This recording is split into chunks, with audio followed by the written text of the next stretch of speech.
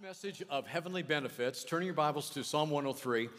And as I have done every week for this series, we're going to start by reading out of Psalm 103, verse 5. Everybody loves benefits.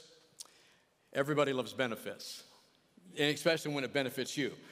And so the thing is this, is there are benefits that God has already established for us as believers. The thing is so many of the times people don't understand, don't even know, don't know how to access, don't know how to apply it to their life, don't even know that they have something to apply to their life. So this series, if you've missed some of them, I encourage you to go back online and check out some of the previous messages that we've gone through. But I want to start off, and let's read. Today I want to do it different, though. I want us all to read it together, okay? So let's read it together. Let's put Psalm 103, starting at verse 1 on the screen. It says this, everybody together, "Bless the Lord, O my soul, and all that is within me, bless his holy name. Bless the Lord, O my soul, and forget not all his benefits, who forgives all your iniquities, who heals all your diseases, who redeems your life from destruction, who crowns you with loving kindness and tender mercies, and who satisfies your mouth with good things so that your youth is renewed like the eagle."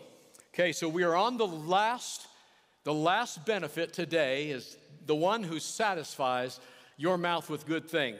So I'm just going to go right into it. I'm going to do it a little bit like I did last week, and I'm just going to pose some questions to us, and we're going to dig in and we're going to answer them here today. First question is this, jot it down.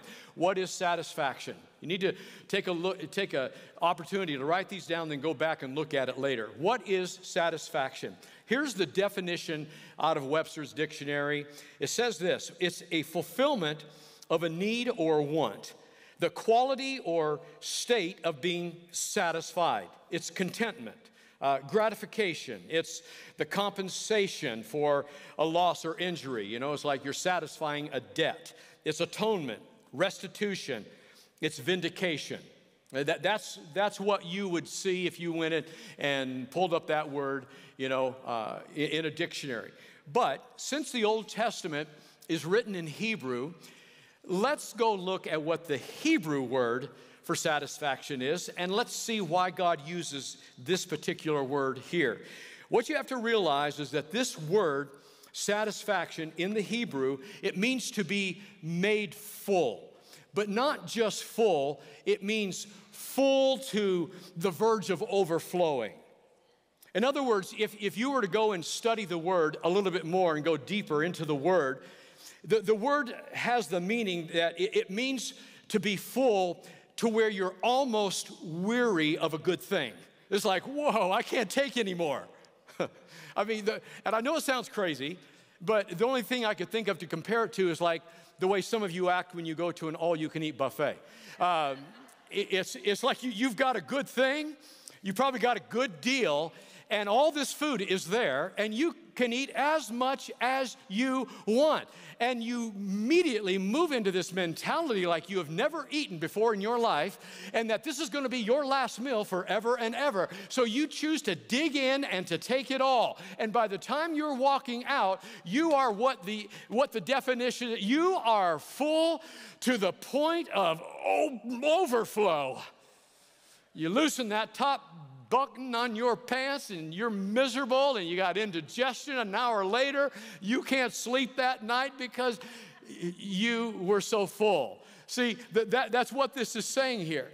And the whole point of this is that it's getting across an idea that something good can be abused. So we have to be controlled with it. So it says that he satisfies your mouth, you know, with good things. Notice that he didn't say he satisfies your heart, or he satisfies your soul, you know, or he satisfies your desires. No, it says he satisfies your mouth. Now, this word mouth in the Hebrew is a very unique, interesting word.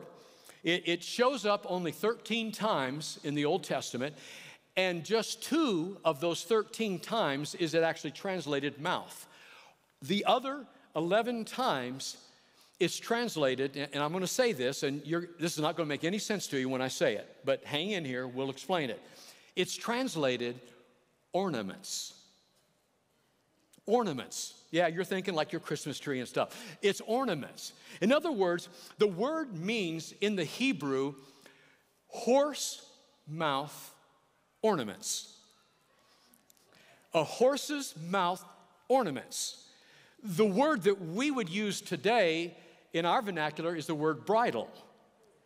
See, a bridle, goes. You know how it goes on the horse. Some of you farming people, ranching people, rural people, you know horses better than us city folks. Of course, I was on the farmland in South Dakota for many years as a young boy, so I know what it is out there. But some of you may not. The thing is this: it's a bridle, and sometimes maybe they can be very ornamental.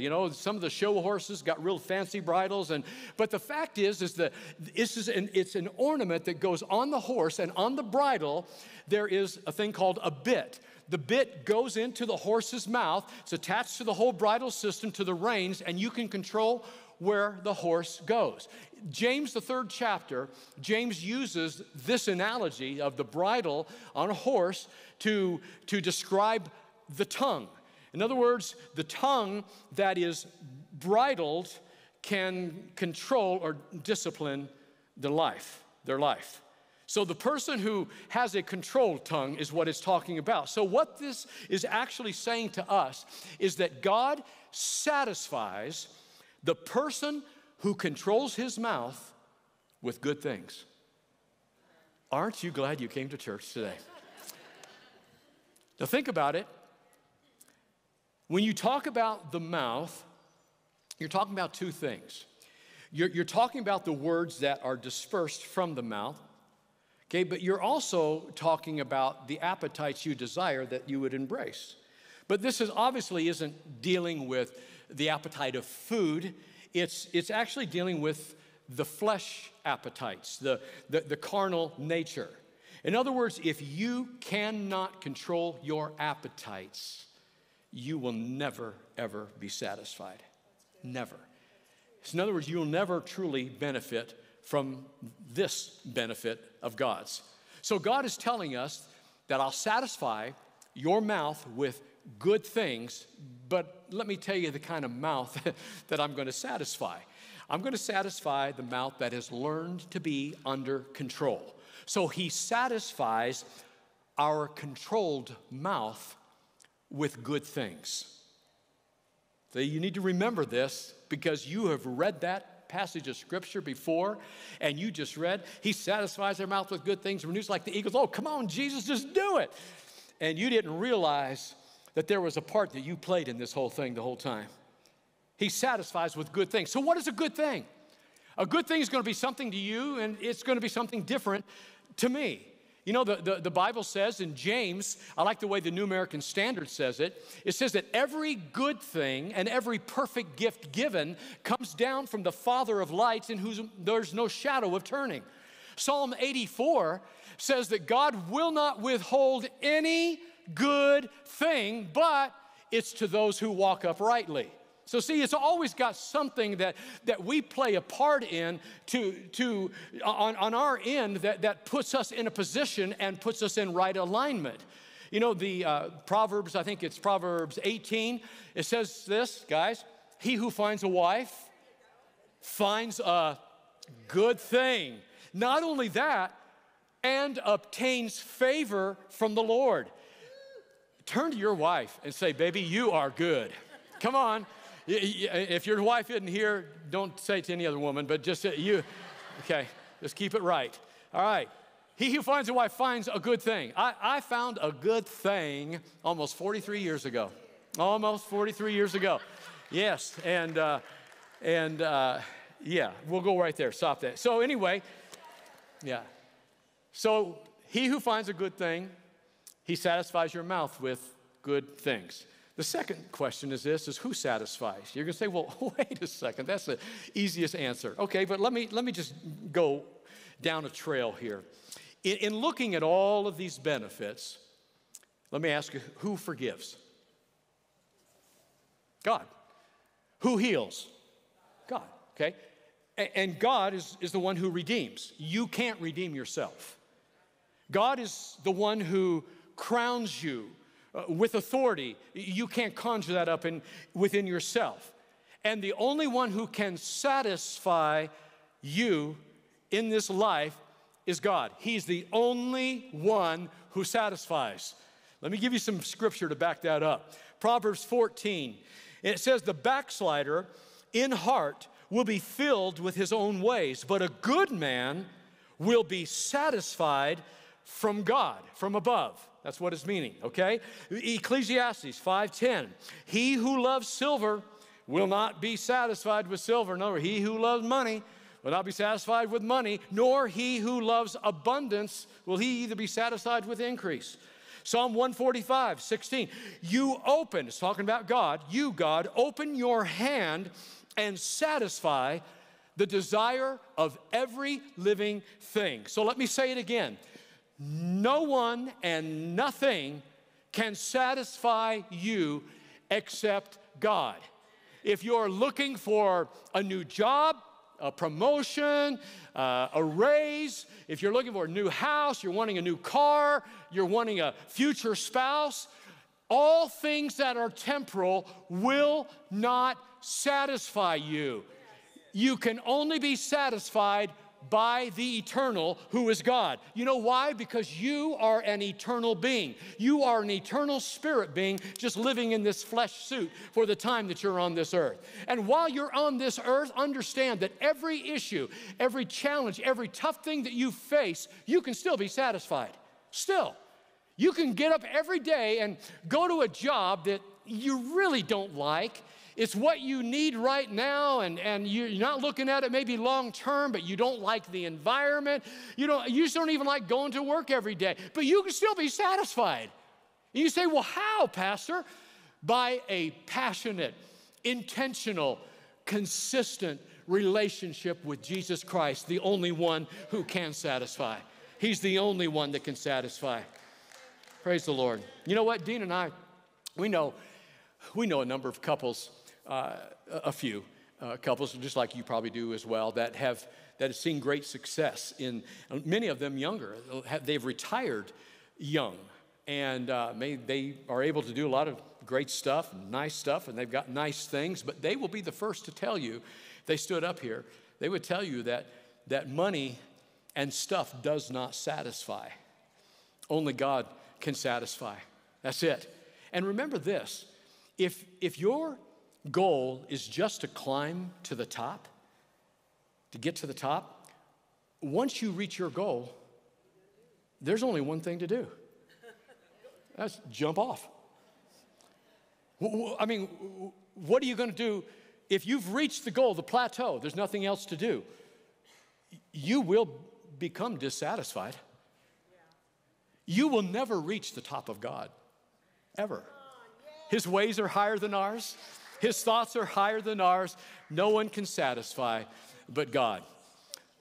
A third question. What is the result of satisfaction? If he says this is the only benefit out of all five of these that actually gives you a result. He says that he will satisfy our mouth with good things so that your youth is renewed like the eagles. Before I go on, I want to read a passage of scripture out of Proverbs, the 30th chapter. This is out of the Passion Translation, because this will kind of set a foundation for where I want to go here next. And here's what it says. It says, there is a generation rising that curses their fathers and speaks evil of their mothers. There is a generation rising that considers themselves to be pure in their own eyes, yet they are morally filthy, unwashed, and unclean. There is a generation rising that is so filled with pride that they think they are superior and look down on others. There is a generation that's rising that uses their words like swords to cut and slash those who are different. They would devour the poor, the needy, and the afflicted from off the face of the earth. There are three words to describe the greedy. Give me more. There are some things that are never satisfied, forever craving more. They are unable to say, that's enough. here are four: the grave, yawning for another victim; the barren womb, ever wanting a child; the thirsty soul, ever longing for rain; and a raging fire, devouring its fuel. They are insatiable. In other words, they can never be satisfied. Now, what he is giving us here in that passage is he's giving us four analogies in the natural realm that aren't satisfied. And if you look at the context of this, it's talking about a generation, it was named in there, number one, that's prideful; number two, that is disobedient and dishonoring to their parents; number three, that calls impure things pure; and number four, a sharp,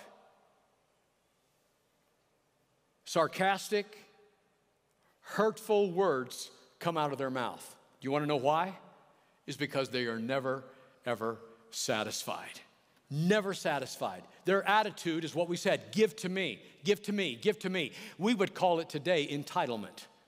It's a entitlement generation. I think when that was written, I think Solomon was writing that about this generation right here that we live in right now, because everything in there was a depiction of what we are seeing daily around us and in our society today. It's that idea and that attitude that you work hard, but I'm entitled to what you make. It's like a leech that, you try to receive life from anything and anyone rather than receiving life from the life giver. And so what he's saying here is that this generation, they're going to act this way. And the reason they act this way is because they are never satisfied. And you want to know why they're never satisfied? Is because the only one who can satisfy is God. That's it. The only one. So the results then show themselves and are bear out in our society. I wonder something. I wonder if the challenges, the issues, and the frustrations that we just battle with all the time in our lives. Well, we might have times of peace, but then they come back up again. We're always dealing with it, kind of comes around the mountain in cycles, and we're always there. I wonder if we're battling those things because we just aren't satisfied. I mean, think about it. Think about the tiredness and the fatigue of this society. Think about the strained relationships and, the continual, the irritability and the bickering and the arguing. Or what about the boy, I wish I had what they had, because if I had that, I'd be happy. It's that the grass is greener on the other side mentality, and you haven't watered your grass in months or maybe even years, and it probably could look like that if you just do a little effort and get involved and take some steps to do some things. But I wonder if that's what it is. See, all of that stuff can never satisfy. I'm gonna pound this one today. The only one who satisfies is God Almighty, the only one. So the results of this benefit we read earlier says he will satisfy your mouth with good things so that your youth is renewed like the eagles. I find it interesting that God chose to use the eagle as this analogy. I love eagles. I was talking with Dina yesterday. People used to give me like little things. We got one back in the office, but that's all I've got. I think she threw out the other ones that I had. And I love them. And it didn't, match the decor or whatever, But the thing is this, I like eagles. So if you see an eagle thing, just know, hey, Pastor likes eagles, I'm not asking for anything. I'm just saying, Pastor likes eagles. So the thing is this. The thing is this, is the eagle is really something, because you do a little reading about an eagle. This beautiful, magnificent, bird. I mean, you see them fly, and they're so beautiful. You know, they can carry twice their weight. I mean, some of us have trouble carrying our weight, and it's amazing when you think about an eagle. And you note this as well, that the eagle, their eyeballs are the same size as a human eye, but the fact is they got 4 times the ability of a human eye. I mean, they have keen eyesight. And get this, their eyesight never dims no matter how old they get. Never. Some of you are saying, dear God, renew me right now. I need it, you know. Plus, an eagle gets a new set of feathers every year. Oh yeah, so, some of you all, your feathers are kind of, you need to pray for some new sprouts to come on, you know. Except you, baby. Your feathers are perfect, just like they are. I like them. Yeah, I really like your feathers, I do. And, but for some of us here, the whole youth, you know, being renewed like the eagle, for some of you, it doesn't mean anything. You want to know why? This is because some of you are young. You're in your youth. But for some of us, this is fantastic news. I'm telling you right now, this is phenomenal news. And I'm saying, Lord, renew me. We start thinking of all the things we need, our eyesight and our hearing and our memory. God, just let it happen. I want my latter days to be greater than my former. You know, some of you can't remember what I said just 2 minutes ago. And you need God to renew you right now. You know, I saw this little story that will probably answer a lot of things for us. There was a couple of senior couples who were hanging out together. The women were in the other room, and the guys were talking. The one guy was telling his friend about a restaurant that they had gone to, that he and his wife had gone to, and they said, man, the food was just out of this world. It's the most delicious food I've ever had.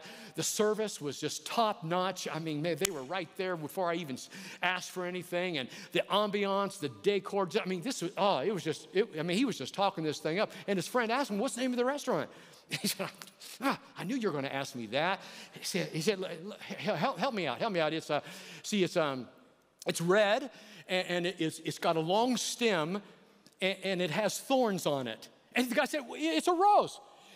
Thank you. Hey, Rose, what's the name of the restaurant you and I went to? Okay, all right. You didn't have to pay for that. That was, anyhow. He satisfies our mouth with good things so that our youth is renewed like the eagle. Let me just close this down. Let me ask one last question. How do you receive satisfaction? Let me ask you this. How do you receive forgiveness? How do you receive healing? How do you receive redemption, being redeemed?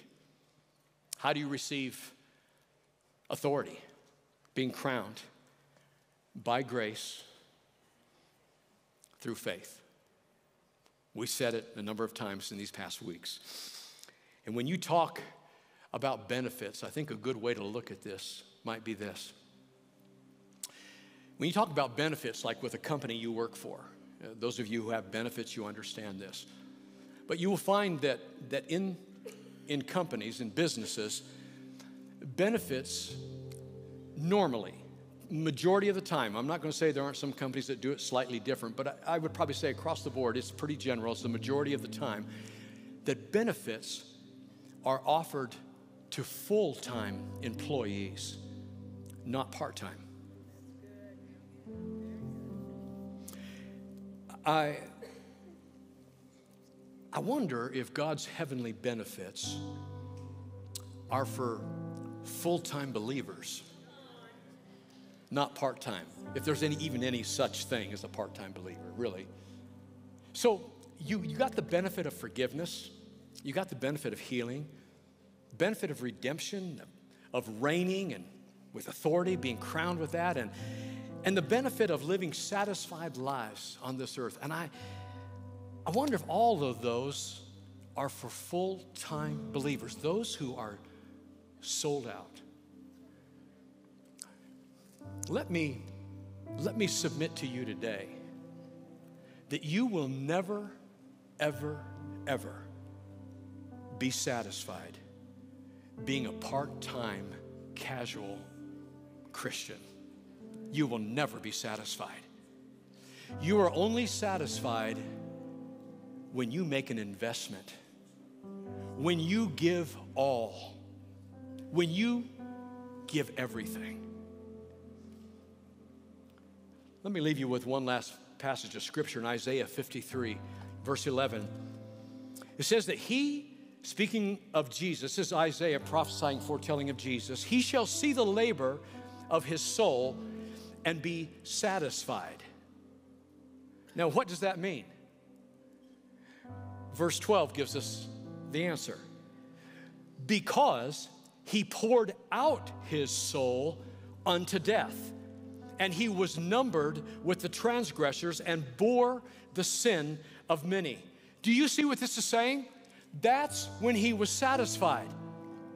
He was satisfied when he said, "It is finished." That's when Jesus was satisfied, when he gave all.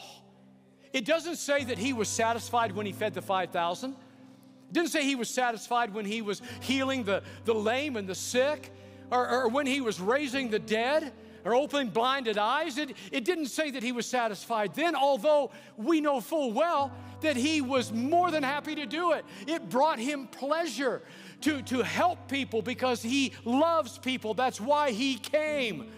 But here, Jesus was satisfied only when he gave everything.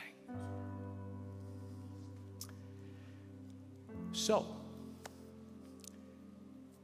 do you know when you will be satisfied? Yeah. When you give all. When you give everything. He'll satisfy your mouth with good things. Your youth will be renewed like the eagles when you give all. Will you bow your heads? Father, I pray that today that your Holy Spirit is working. Holy Spirit, have your way right now.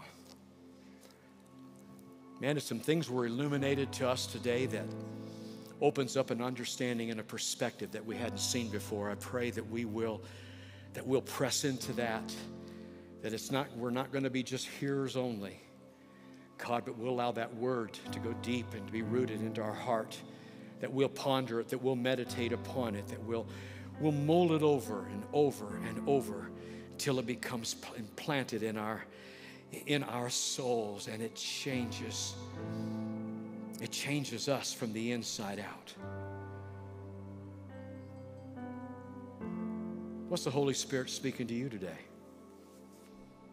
These last 5 weeks, we've gone through 5 benefits that are available to every one of us.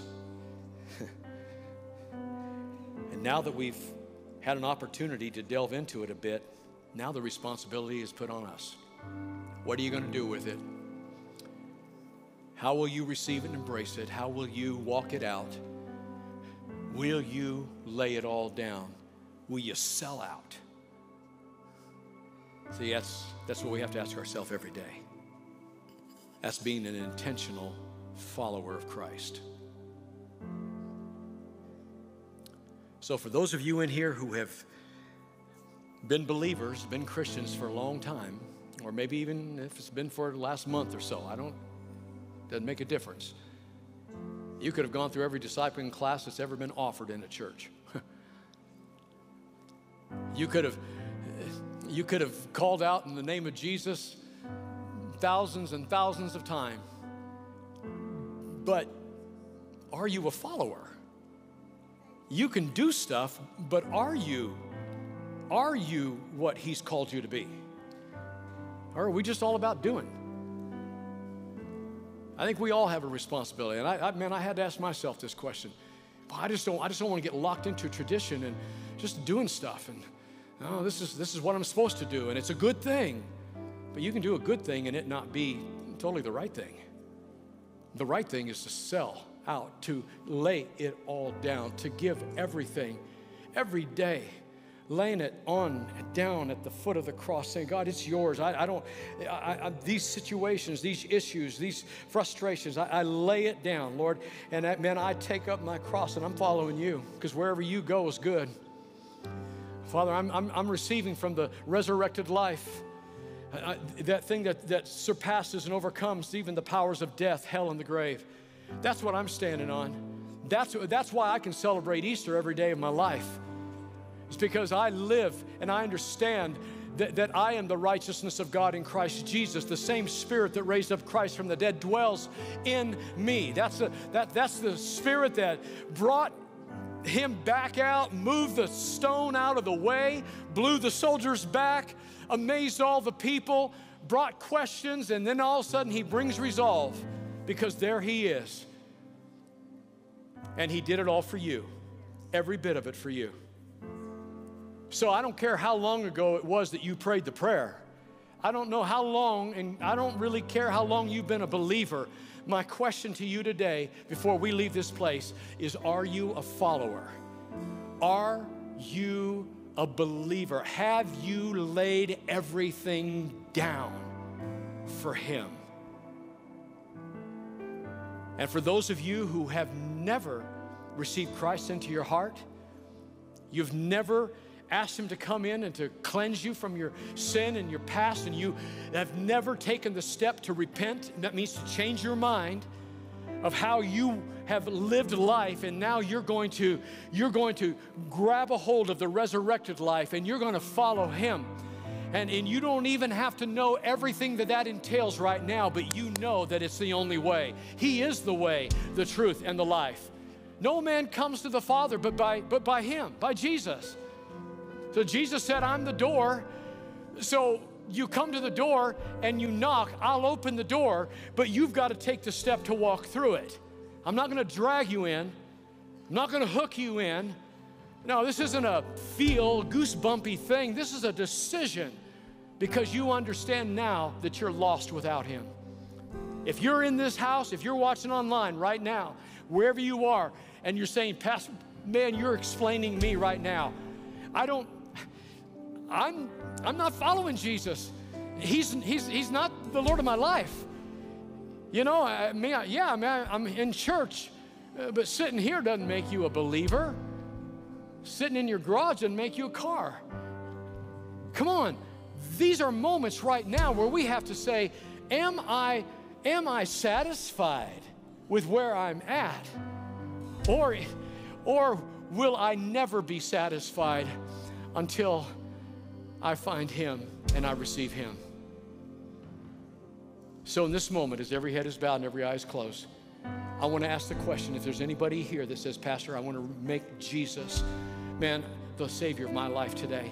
I want to receive him. I want to invite him into my heart. And I want to make that decision so that I know that when I leave this place, I know whose I am, that I'm not by myself any longer. I'm stepping into him, and I'm going to start following him and growing in him.